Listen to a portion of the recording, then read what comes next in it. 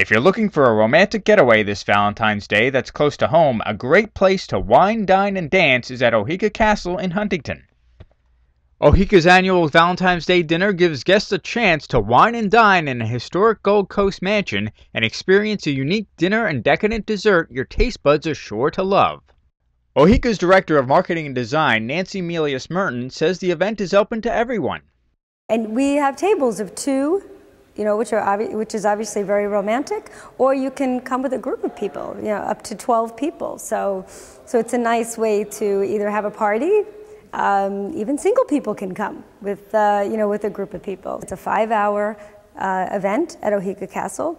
It's an hour of cocktails and then 4 hours of dinner and dancing. A 3-course dinner, which is designed by our executive chef, Chris Capello, and a wonderful sexy dessert and decadent dessert designed by our executive pastry chef, Daniel Andriotti.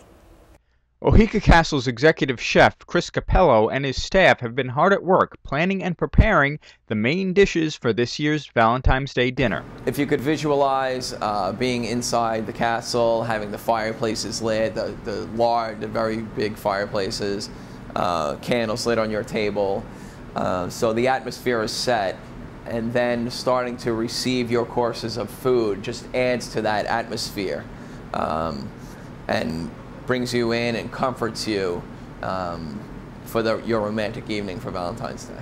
Capello says his staff puts a lot of effort into making the food taste as good as it looks. There's no reason why you can't have good food and have it look nice also, you know what I mean? Oh, that's the priority, is that everything tastes good, it's prepared well, you have the best ingredients, freshest, no matter where they come from, if you haven't flown here or if they're local. Then it's visual. Then you work on the visual aspect of it, so that it looks great. And I think we actually did well on both for these Valentine's Day dishes. Each guest will be served a first course of a blended 3-cheese ravioli in a heart shape with a tomato dough. That's served with an imported Parmesan cream sauce and micro basil. Their second course, also everyone will receive, and keeping in line with the Valentine's Day theme, we have a sun-dried tomato tortilla, which is cut into a heart shape and fried. That's holding a heirloom cherry tomatoes and Chalengine mozzarella salad, surrounded by Ohio Valley microgreens that we had flown in, extra virgin olive oil, and aged balsamic vinegar. For the entrees, there's 3 choices. The first one being a beef duet. That's served with a grilled prime shell steak that has foie gras and crispy shallots on it, crispy fried shallots. In the middle there is a cream spinach sauce dividing the 2 meats.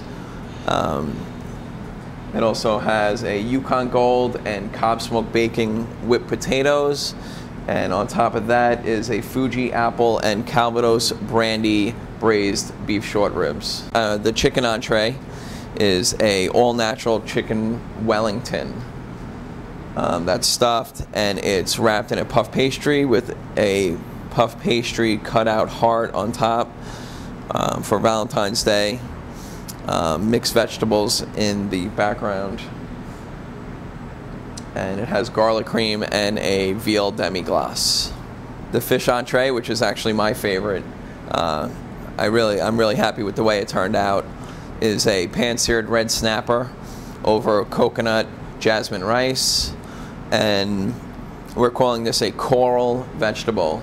It has a few baby vegetables from Ohio that we ordered.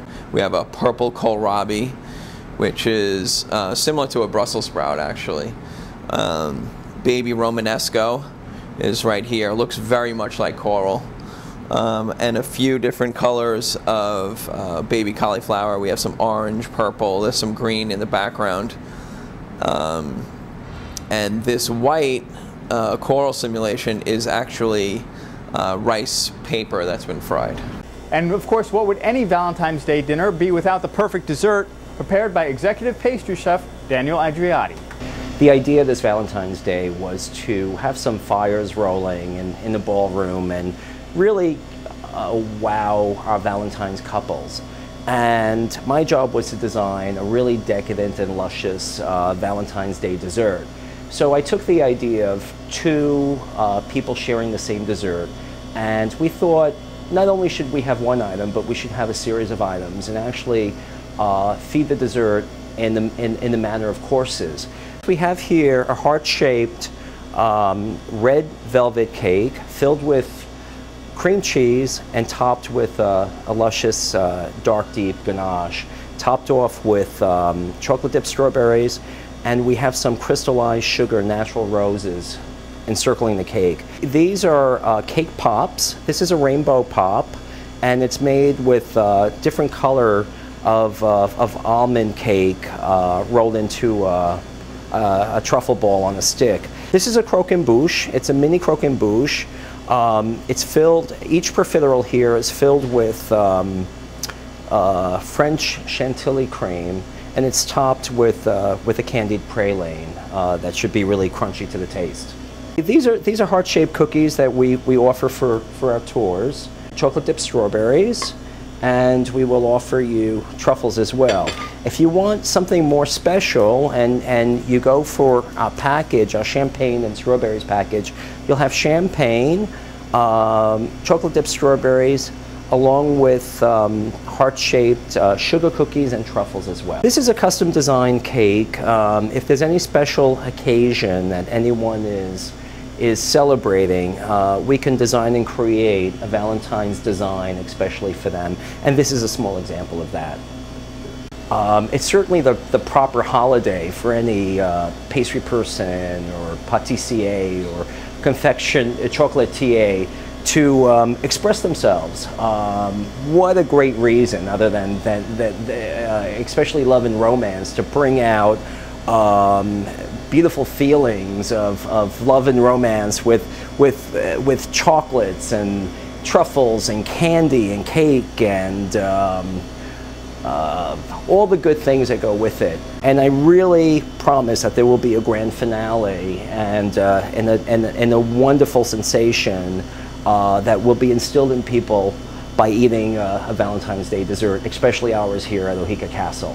So Oheka opens its doors on February 13th and 14th for tours and for our dinner and dance, so that guests have the chance to experience all that Oheka has to offer. For more details and to make reservations, you can check out their website at oheka.com and look under events. In Huntington, Chris Collora reporting.